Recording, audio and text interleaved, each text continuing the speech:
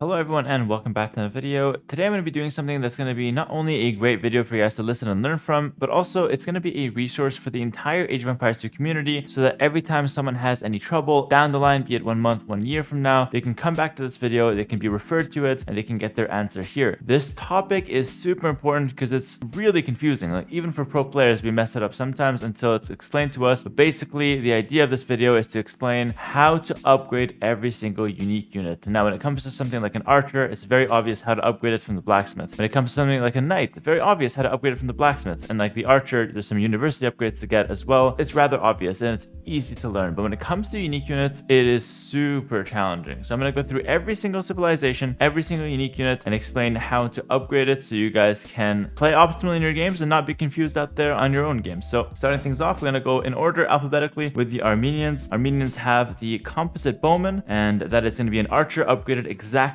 like a regular archer. It's going to be fletching, straight through bracer, all the archer armor from the blacksmith, and then ballistics and chemistry as usual. Then they've got the warrior priest. The warrior priest is a secondary unique unit that is kind of like a hybrid between a monk and an infantry. So it benefits from the attack and armor upgrades of infantry from the blacksmith, but it also benefits from the upgrades from the monastery. Sanctity, fervor, for example, giving them extra HP and giving them faster movement speed. They also benefit from squires, which gives faster movement speed to infantry. So it is a hybrid between a monk and infantry, and it behaves as such for its upgrades. Next, we got the Aztecs. The Jaguar warrior is rather simple. It's upgraded exactly like a champion. So infantry armor and infantry attack from the blacksmith, and then of course squires and arson from the barracks.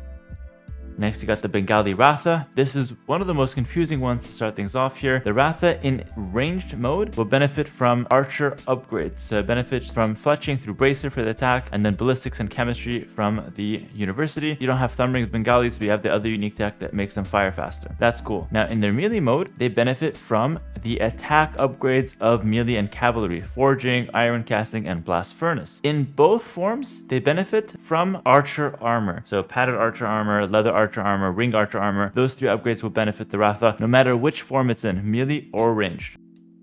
Next up, we've got the Berbers. Berbers Camel Archer will be upgraded exactly like a cavalry archer. So you have Bloodlines Husbandry from the stable, you got fletching through bracer through the blacksmith, you also got the archer armors through the blacksmith, and then you also have thumb ring from the range. So exactly like a cav archer. For the Genitor, it's going to be upgraded like a hybrid between a skirmisher and a cav archer in the sense that it benefits from bracer upgrades, so fletching through bracer, archer armor as well from the blacksmith, and it also benefits from chemistry ballistics, and it doesn't really benefit much from thumb ring, similar to how a skirmisher doesn't benefit from thumb ring. So thumb ring normally makes the skirmisher just have a little bit more accuracy. It does not make the skirmisher fire faster. Same thing for the Genitor. The Genitor also benefits from husbandry and bloodlines.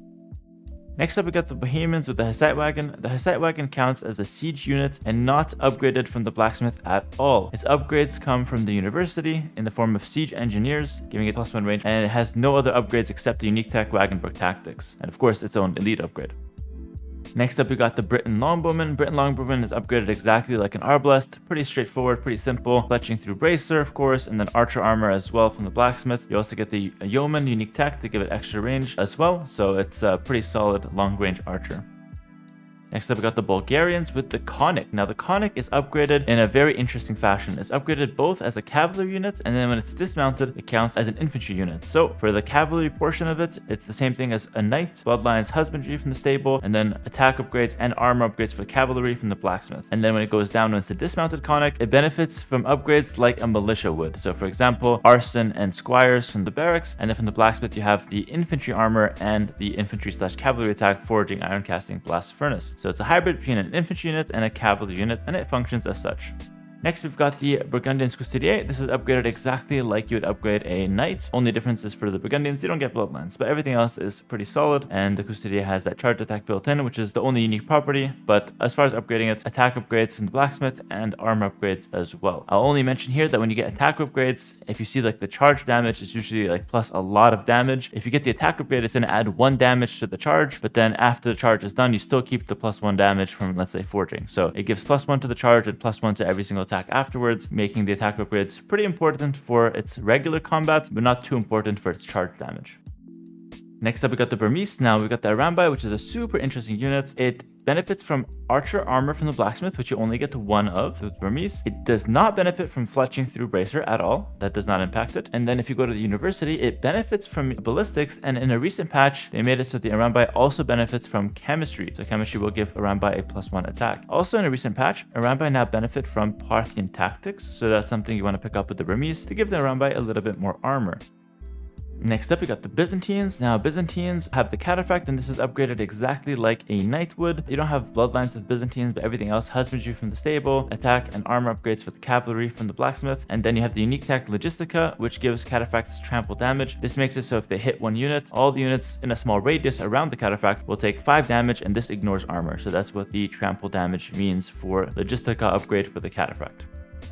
Next up, we got the Celts, and they've got the Woad Raider, which is an infantry upgraded exactly like a militia or a champion would. You don't get squires with Celts, which is worth noting, but you get that built-in infantry moving faster bonus, so you actually don't need it. And that's built in straight to the Woad Raider, which is a fast-moving infantry. And yeah, aside from that, just infantry armor and attack from the blacksmith, and and arson from the barracks.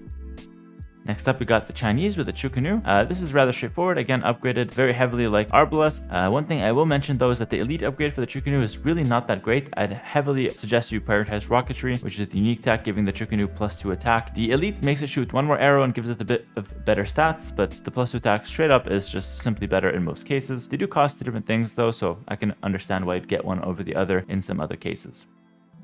Next up, we got the Cumans. The Kipchak is upgraded like a cavalry archer exactly, so it benefits from fletching and bodkin arrow, no bracer for the Cumans, and then also benefits from all the armor upgrades from the blacksmith, and then going to the archer range, benefits from thumb ring and Parthian tactics. So the Cuman Kipchak is very similar to a cav archer. It does not benefit from the unique tech step husbandry though, that only affects cav archers being made faster and not Kipchaks. Next, we got the Dravidians. Oh, the lovely Dravidians. We've got the Arumi swordsman, which is exactly like a militia. They upgrade it like an infantry unit. So arson, squires from the barracks, and then all melee armor and melee attack from the blacksmith. Next up, we got the Ethiopians with the Shuttle warrior. Same thing. It's exactly like a militia upgrade, so I won't be repeating at this point. If you guys will know how a militia is upgraded, but they also have a unique tech, royal hires, that makes them receive -3 damage from mounted units. And mounted units also includes cav archer. It also includes something like an Arambai. All mounted units deal 3 less damage to the Shuttle warrior, and that's a really nice bonus for that unit. Next up, we got the Franks. The throwing axeman is affected like a militia as well, despite it being a ranged unit. So you have infantry attack and infantry armor from the blacksmith. You got squires and arson from the barracks. And the throwing axeman doesn't benefit from ballistics, and not at all, nor chemistry. So even though it's a ranged unit, technically, it is still considered a melee unit. And it also doesn't take bonus damage from skirmishers. It counts as an infantry 100%. The only other upgrade for the axeman is the unique tech bearded axe, of course. Next up, we got the Georgians. The Manaspa is exactly like a knight, so armor of cavalry from the blacksmith, and attack of infantry/cavalry from the blacksmith as well. And that is pretty much for the Manaspa as far as upgrades goes. But unique tech as Nori cavalry from the Golden Crown does make Manaspa take less population, so it does count as a cavalry for that one as well. You also benefit from bloodlines and husbandry like a knight would from the stable.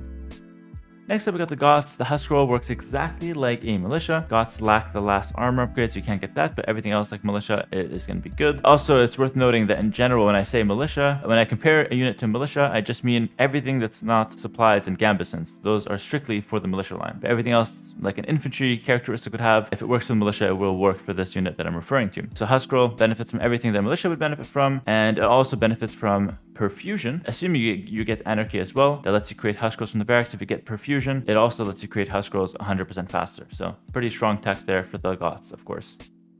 Then we've got the Gurjaras. They've got a few unique units. So they've got the Chakram Thrower. The Chakram Thrower is going to behave very similar to how a throwing axeman was behaving. No ballistics, and it works like a militia. So infantry attack and armor from the blacksmith. Gurjaras do not get squires, so that's not an issue. But arson, of course, will help it. And then the Sharamsha Rider is exactly like a light cavalry or a knight. Same upgrade path, same things apply to it. And Camel Scout, the one thing I will mention for the Camel Scout is in the Dark Age, it doesn't have an attack bonus. It only gets the attack bonus in Feudal Age, so keep that in mind as well. Next up, we got the Hindustani. The Ghulam will be upgraded exactly like a militia. Once again, nothing crazy on this guy. Next up, we got the Huns with the Tarkan, exactly like a knight. They do have the unique tech Marauders that lets you make the Tarkans from the stables as well, which is a nice little touch, so you can spam those out in the late game and not rely on your castles. Next, we got the Incas, which have slingers and Kamyuks. So for the Kamyuk, it's exactly like a militia once again, just has that extra range, but it does benefit from the unique tech fabric shields, the golden crown, so it gets extra armor. And then moving on to the Slinger, this is a really interesting one. Slinger benefits from the exact upgrades that an archer would. So it benefits from fletching all the way to bracer, and then from all the archer armor from the blacksmith. And then moving on to the university, it also benefits from ballistics and chemistry. So the Slinger is basically a hand cannoneer that also benefits from ballistics, which is really huge if you think about it. Chemistry gives +1 attack for the Slinger. So it's exactly like an archer, except its functionality, it kind of works like a hand cannoneer with ballistics. That's a good way to think about it. Slinger will also benefit from the unique tech Andean Sling in Castle Age, the Silver Crown, making it get +1 attack and no minimum range, which is very solid. Next up, we got the Italians. Now for the Condottiero, it's exactly like a militia, once again, but you do get the unique tech Pavis that will give it +1 armor for both melee and pierce armor. And then you have the Genoese crossbow, which is exactly like an archer and also benefits from the Pavis. So pretty straightforward with the Italians. Make sure to pick up that Silver Crown to buff all their units, pretty much. It is worth mentioning as well that the Condottiero resists gunpowder, so against hand cannoneer, it's going to be a decent unit. Even though hand cannoneer and slingers are supposed to counter infantry, Condottiero kind of dodge a little bit of that damage. Next up, we got the Japanese samurai. We all love the samurai, but it's really not that unique. It is exactly like a militia as far as how you upgrade it, so nothing too special to say here about the Japanese. Shout out Spirit of the Law though, always. Then we got Khmer with the Ballista Elephant. This is another very interesting one. So the Ballista Elephant counts as an elephant / siege unit. Again, kind of a hybrid. So it counts as an elephant in the sense that it benefits from the armor of the cavalry from the blacksmith, but it does not benefit from the attack of a cavalry from the blacksmith. That's where the siege part comes in. You go to the university and you upgrade siege engineers and chemistry to give it +1 attack from chemistry and then +1 range and extra damage from siege engineers. Now, as far as the ballistics goes for the Ballista Elephant, ballistics does not work for it. So it kind of functions like a scorpion where you don't get ballistics and it does pass through damage. Now for the Ballista Elephant, you get the double crossbow, which makes it fire 2 projectiles, but the second projectile does less damage. It's not like you get the same damage for both. The second projectile does like 1 damage across the board. So it's a little bit of extra firepower, but nothing too crazy. It also takes bonus damage from halbs like an elephant would, and it also unfortunately takes bonus damage from a siege onager like other siege weapons would. So Ballista Elephant does have like the worst of both worlds of elephants and siege in a way. Next up, we got the War Wagon. This is upgraded kind of like a cavalry archer, actually exactly like a cavalry archer, fletching through bracer, all the armor that you get for free with the Koreans from the blacksmith anyways. And then it also benefits from husbandry. You don't get bloodlines, it would if you did. And it also benefits from thumb ring from the range. So it's exactly like a cav archer. Next up, we got the Lithuanians with the Lightus. The Lightus is a unit that is upgraded exactly like the Knight. And keep in mind, it has the special property to ignore armor. So any attack you get on the Lightus will always hit straight through to your opponent. No armor will reduce that at all. Next, we got the Magyars with the Magyar Hussar. And Magyar Hussar is upgraded exactly like a knight or a light cav would be. The one thing to keep in mind is the unique attack, which makes the Corvinian army, which is called Corvinian army, which makes the Magyar Hussar cost no gold, and instead it replaces its gold cost by additional food costs. So pretty interesting there. And last thing that's worth mentioning, the Magyar Hussar also has a bonus against siege. So it does bonus damage against siege, making it excellent at sniping trebs and bomber cannons. Next up, we got the Malay. Malay, using the Karambit Warriors unique unit and is upgraded exactly like a militia would. But in addition to just like a standard infantry, it counts as half a population. So instead of 1 Karambit equals 1 pop, 1 Karambit equals half a pop, and so therefore 2 Karambits equals 1 pop. As far as I know though, you can only still garrison 20 into a transport ship. It's not like you can garrison 40. So listen, it's half pop here, but 1 pop there. I'm kind of getting scammed, if you know what I mean. Next up, we've got the Malians. The Malians have the Gebetto, which is upgraded like a throwing axeman would be. So it's an infantry unit from the blacksmith, and also squires and arson like an infantry from the barracks. Interesting thing with the Gebettos though is that similar to the throwing axeman, even though it's a range unit, it does not benefit from ballistics. It does not benefit from chemistry. It is an infantry and not an archer unit. Next, we got the Mayans, and they've got the plumed archer. This is upgraded exactly like an arbalest. Next, we got the Mongols with the Mangadai, upgraded exactly like a cav archer. Mangadai does have a bonus damage against siege, which is worth mentioning here, and it's probably its best characteristic, making it shred siege ram and siege onager and all that kind of stuff, letting it be a really good unit at sniping trebs even in late game. So Mangadai, super solid, upgraded exactly like a cav archer. Next, we got the Persian with the elephant. So the war elephant, the OG war elephant here, is upgraded exactly like a cavalry, like a knight, armor and attack from the blacksmith. And then as far as itself, yeah, it just takes bonus damage from halbs, like an insane amount of bonus damage from halbs. You have to watch out for it getting converted. But otherwise, it's upgraded exactly like a knight, and it's pretty straightforward. Then we got the obuch, upgraded exactly like a militia. So you got the armor, the attack from the blacksmith, and then squires and arson from the barracks. Nothing too special there as far as upgrades, but the obuch does have a nice little bonus there where it shreds armor as it attacks an opponent, and this counts for shredding melee armor and ranged armor. So it's a really important tool, especially if you got obuch with arbalest behind you. If the obuch are hitting the enemy units, it reduces their pierce armor, letting the arbalest in the backline do more damage. So it's a very deadly combination. Next up, we got the Portuguese with the organ gun. Now, the organ gun is like a hybrid between a gunpowder and a siege unit. It's a siege unit in the sense that it benefits from the siege engineer tech from the university, and it does not benefit from any blacksmith upgrade whatsoever. It also cannot garrison, and it is repaired with a villager and not healed by a monk. So very interesting. The only way to have a garrison organ gun is to put it directly from the castle inside the castle. If you bring it out, it cannot garrison back. It is a siege unit, and definitely an interesting mechanic for the organ gun. And then on top of that, the only upgrade you need is the arquebus, the golden crown, making them a bit more accurate, and this basically acts as ballistics for gunpowder units. Next up, we got the Romans. They've got the Centurion, which is exactly like a knight. Nothing too crazy there. And then they've also got the Legionary, which is like a champion. It replaces the champion and 200 swordsman upgrade. And that's upgraded exactly like a champion would. They don't get supplies nor gambesons though. And then you also have the unique tech, the Golden Crown, that makes their militia line, light line, and Centurions train faster and receive a charge attack. The charge attack gives them +5 attack, and it functions exactly like a Custodia charge attack would, except Custodia gets way more than just +5. It's also worth mentioning that the Legionaries get a small boost of attack speed and movement speed if they've got a Centurion nearby. So this is another hidden mechanic that is kind of a link between those two unique units. Next up, we've got the Saracens with the Mameluke. Now, the Mameluke is similar to a camel in the sense that, or a knight, in the sense that it takes attack and cavalry armor from the blacksmith, and it has 3 range, but it does not count it by skirmishers. Skirmishers will do no bonus damage against the Mameluke because it does not count as a cavalry archer at all. It simply counts as a camel, so it takes bonus damage from halb, for example. It takes a little bit of bonus damage from camels, but it doesn't take as much bonus damage as a knight would. So it counts as a camel, and it does not benefit from ballistics. It does not benefit from chemistry as well. Next up, we got the Sicilians with the Sergeant. Sergeant benefits exactly from upgrades like a militia would, but the unique thing about the Sergeant is that it upgrades itself from age to age, like an eagle would. Even if you don't upgrade it to elite, the feudal Sergeant is way weaker than the Castle Age Sergeant, so as you age up, the Sergeant gets natural upgrades, natural stats built in, and then it can also be upgraded like a militia from the blacksmith, etc. It is worth mentioning that the First Crusade tech lets you go above 200 pop, so if you do that when you're at 200 pop, you can go to 225, and that's very nice with the Sergeant. It also gives you more resistance to conversions, and that upgrade is very similar to how Faith would help you against conversions of a regular civ. Next up, we got the Slavs with the Boyars, and the Boyars are upgraded exactly like a knight. Keep in mind they have really high armor, which is great for most cases, but it doesn't really help them against something like a halberdier, because halberdier gets most of its damage from its bonus damage, which is not negated by the armor.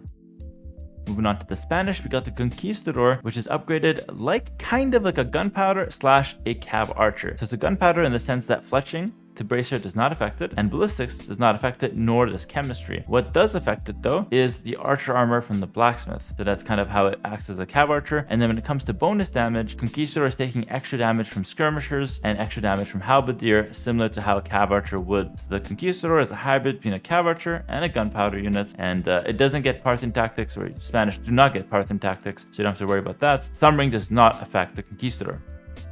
Next up, we got the Tatars with the Keshik. Keshik is upgraded exactly like a knight, and when it's attacking units, it benefits from getting a little bit of gold back as it fights. It does not benefit from the silk armor upgrade that's only for light cav, step lancers, and cav archers, so it's completely exempt from that, but the Keshik in general is upgraded exactly like a knight in the blacksmith. Also, it's worth noting that the gold trickle you get when fighting does not apply when hitting buildings.